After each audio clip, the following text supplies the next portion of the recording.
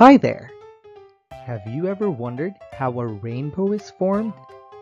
A rainbow is a multicolored arc made by light striking water droplets. It is the result of the refraction and reflection of light. Both refraction and reflection are phenomena that involve a change in a wave's direction. Scientists use the term electromagnetic spectrum to illustrate the entire range of light that exists from radio waves to gamma rays. The human eye is only sensitive to a very narrow portion of the electromagnetic spectrum lying between the infrared and ultraviolet waves. Visible light is the only region of the electromagnetic spectrum the human eye can perceive. When a narrow beam of white light enters a triangular block called a prism, the beam splits into a different range of colors called spectrum. The process by which light is separated into its colors due to differences in degrees of refraction is called dispersion. Although white light can be split or dispersed into 7 colors, only 3 colors of light are required to combine and give white light. These colors are red, green, and blue, which are also known as the primary colors of light.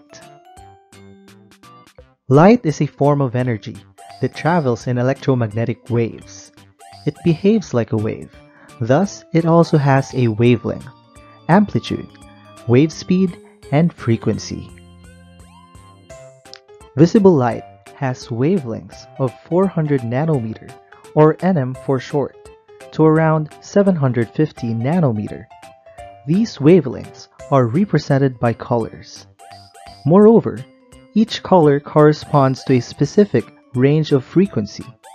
Take a look at this illustration. Each color corresponds to a given wavelength and frequency. Red light has the highest wavelength and the lowest frequency. From a wavelength of around 625 to 740 nanometer and a frequency of 405 to 480 terahertz, or THz for short, humans perceive the red color. On the other hand, violet light has the lowest wavelength and highest frequency. As the wavelength decreases, the frequency increases. Thus, the color we perceive gradually changes from red to orange, yellow to green, then blue to violet. Colors like cyan and magenta are combinations of other wavelengths. White represents the combination of all the wavelengths of the visible light, while black is the absence of the wavelengths. Intensity, or brightness, is related to the wave's amplitude. The height of the amplitude tells the brightness of light. Thus, the higher amplitude corresponds to a brighter light, while lower amplitude corresponds to a dull light. The measurement of the brightness of a light source is known as photometry. There are 3 measurable quantities of light, namely luminous intensity, luminous flux, and illuminance. Luminous intensity refers to the brightness of a light source and is measured in terms of candela.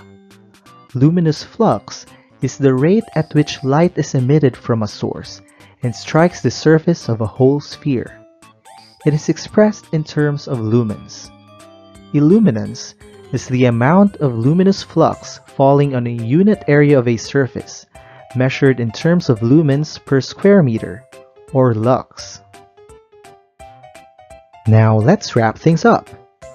Visible light is the only region of the electromagnetic spectrum the human eye can perceive. When a narrow beam of white light enters a prism, the beam splits into a different range of colors called spectrum. Red light has the highest wavelength and lowest frequency, while violet light has the lowest wavelength and highest frequency. Intensity, or brightness of light, is related to the wave's amplitude. Photometry is the measurement of the brightness of a light source. That's all for now. We will be discussing about how heat is transferred and the conditions necessary for heat transfer to occur in our next video. So stay tuned. See you in our next video. And don't forget to keep your minds busy. If you like this video, please subscribe to our channel and hit the notification icon for more videos like this.